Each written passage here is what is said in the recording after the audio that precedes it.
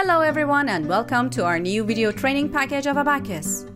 Implementation of cohesive by interaction and element-based methods in Abaqus, a comprehensive and example-oriented package for advanced Abaqus and finite element users. Let's look at its content in this 15 minutes demo. If you want to start analyzing your projects in Abaqus, it is better to save your time by watching this demo and making your decision easier. Do not waste your time watching amateur and weak videos on YouTube. This package contains 1 lesson and 3 workshops in more than 70 minutes. And here I will present you the syllabus of some workshops and we can see some selected parts of them.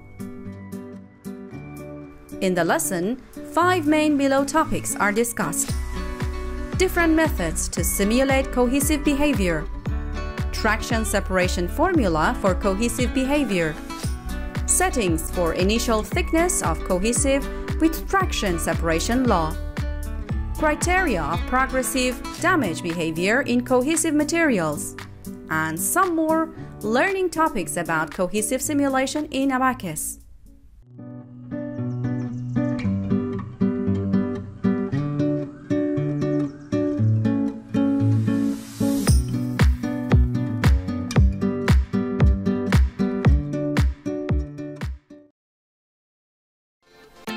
In this lesson, we will look in depth into cohesive behavior in Abaqus. Adhesive behavior can be seen in a variety of structures, such as the connection of the linear to the composite part of the composite tanks, the connection of the composite part to the access cover of tanks, and the connection of various industrial parts, such as shafts. The following relation is the equation of cohesive behavior, which is called traction separation. In this regard, unlike other relationships in which there is a stress and a strain, traction or stress and separation have been used. Here, K plays the role of stiffness. The relationship between separations and strains in each of the normal and shear directions corresponds to the 3 relationships that T0 is the initial thickness of the adhesive and delta is the separation that occurs in the cohesive. If we consider cohesive behavior as these 2 lines, in the first region we have a completely elastic behavior for the cohesive until we reach a region. After this area, the stiffness decreases to reach delta F. Once we reach the point of damage initiation, we will have reduced properties or progressive damage. If we want to calculate stress at any point in the reduced stiffness phase, we must use these relationships. In this relation, D is damage variable and T is initial stress. Another method to obtain damage variable is the energy method. Suppose we have traction in 3 directions according to this diagram. The area below the traction separation diagram is toughness, so we have Gn, Gs, and Gt. As mentioned earlier, the top points of these graphs are damage initiation points. Damage variable is calculated based on the same relation as before, except that in energy method, the delta M is obtained from this relation. In this regard, G critical can be obtained from 2 methods, which we explain below. And T effective is equal to traction at the point of damage initiation in a state where there is traction in all 3 directions, which is called mixed mode. According to power law, if this relationship is established, G critical is equal to G total. There are 2 classes of problems in element-based cohesive modeling. Adhesive joints problems. In such problems, we have adhesive layers with a certain thickness. Also, material properties are specified for it. Delamination problems. For example, suppose you have a composite that you want to model the adhesive between its layers. in which case the layer thickness is 0 and they may not have material properties. You can specify the viscosity coefficient in the mesh module.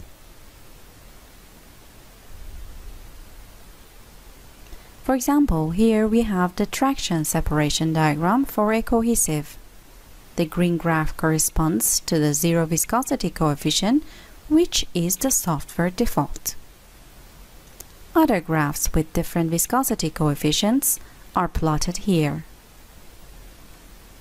As you can see in the orange graph, where the viscosity coefficient is very high, our problem solving is wrong and even shows the damage initiation wrongly.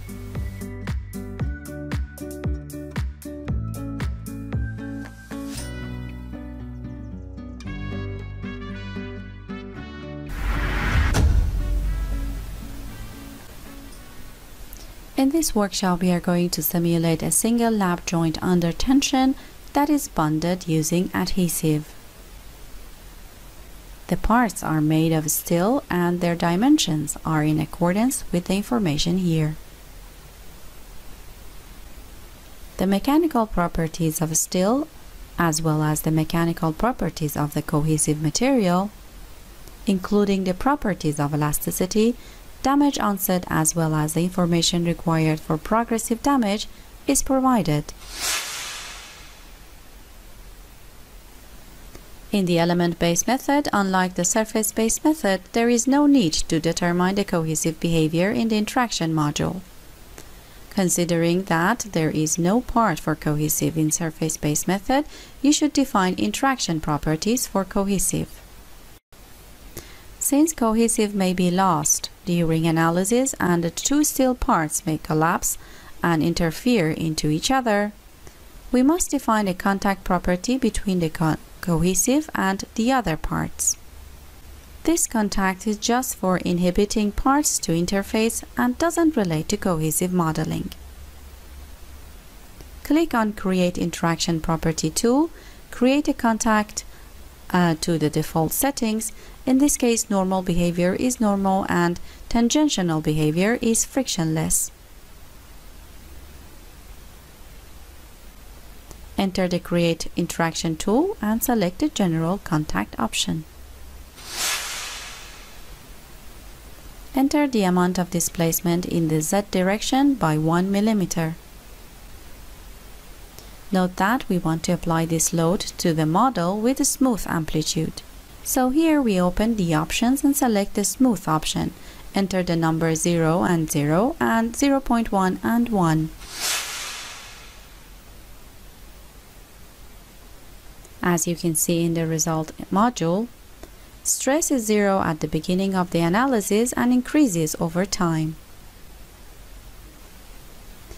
The cohesive damage index can be viewed by selecting the quad CRT option, which is based on the quadratic stress criterion.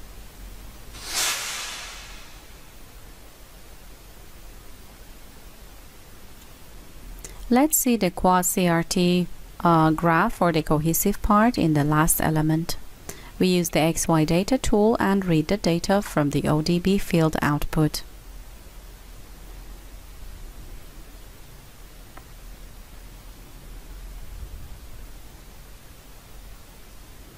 Choose the last element.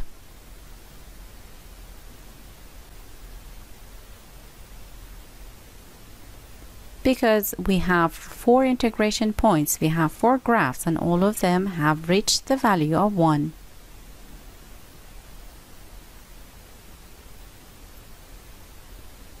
We also plot the CDEG diagram, which is damage index.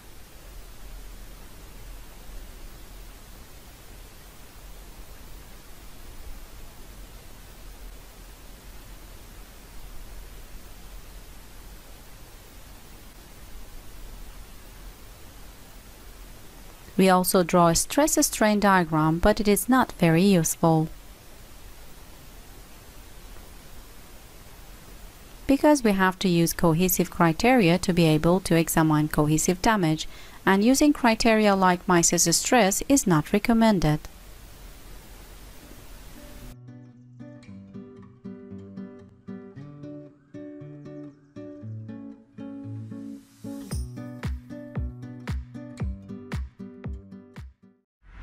In this workshop, we are going to simulate a brick wall which has cohesive between the bricks. Because we have so many surfaces, we use the surface-based method for cohesive modeling between bricks. Mechanical and geometry properties of the bricks and concrete beam are shown here. You can see how bricks and concrete beams fit together.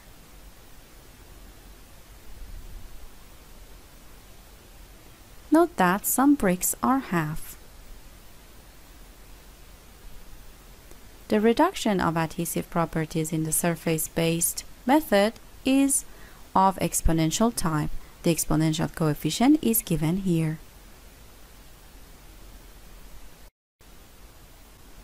We have a 10 megapascal pressure load on the top surface of the concrete beam and 660 kilonewton concentrated force on the left side of the wall. We also should define a friction coefficient between bricks in case the cohesive is destroyed. We start the simulation. Enter the interaction module. In Interaction Property Manager section, we defined cohesive behavior and damage for contact properties. In the cohesive behavior property, we set the traction separation behavior calculations to the default state. Although we can specify the stiffness coefficient ourselves by choosing this option, this is a feature that exists in the surface-based method. Well, since we are using the explicit solver and surface-based method, we need to create a general contact interaction between the surfaces with the specifications we have defined. Note that before creating the interaction, we must first determine the surfaces that are to be in contact with each other. If we look at the results for the damage index of the structure,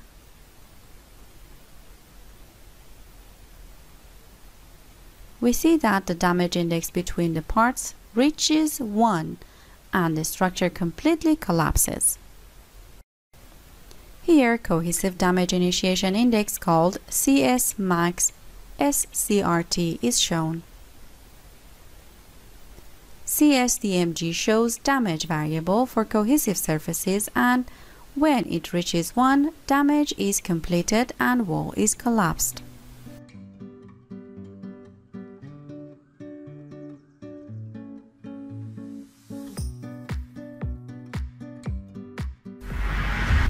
In this workshop, we are going to simulate debonding behavior of a double cantilever beam, which are stick together by cohesive, and the surface-based method is conducted for this simulation.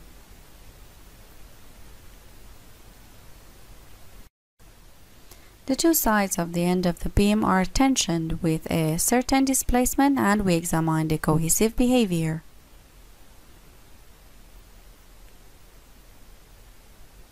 The end of the beam is completely fixed.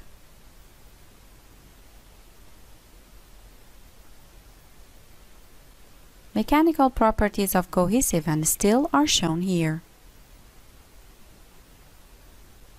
The applied displacement is equal to 2 millimeters. Because we want to see the results for different increments and we don't want to see the final results at once, so we set the initial increment and maximum increment to 0.1. In this case, we can see the results in 10 steps. As in the previous analysis, we specify the cohesive properties in the interaction module.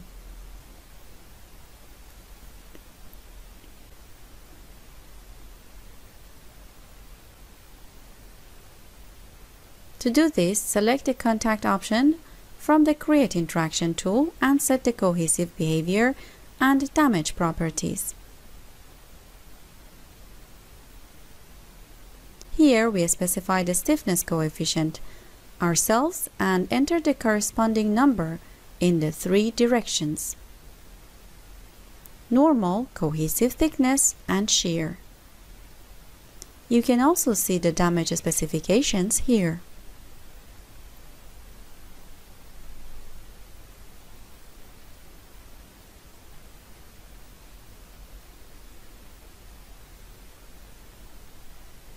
Damage evolution is defined as energy and linear softening. You can also see the damage specifications here.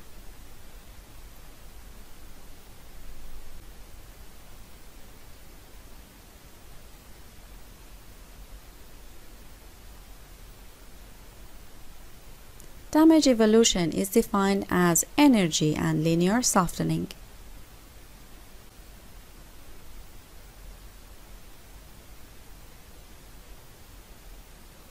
Note that because we use the standard solver, we have to specify the viscosity coefficient, and this coefficient must be specified here in the stabilization tab, unlike the element-based method, which was specified in the mesh module. We determine the deformation scale factor so that we can better observe the simulation results.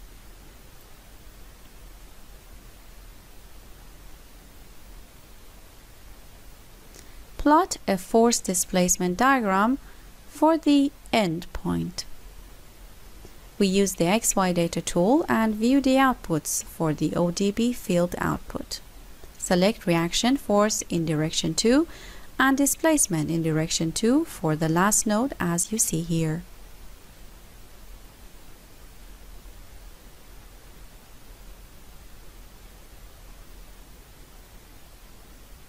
Enter the operate on XY data section and use the combine function and specify the vertical and horizontal axis of the chart as input for it.